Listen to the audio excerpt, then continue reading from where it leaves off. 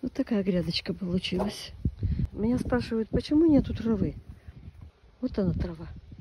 Но мы ее перекопаем. Всю траву вот эту уберем, выбросим. Я думаю, что дедушка, наверное, с осени ее перекопает, потому что он уже мне говорит, надо это перекопать, потому что она к весне вырастет еще больше. И по поводу посадки в доски. Я так делала.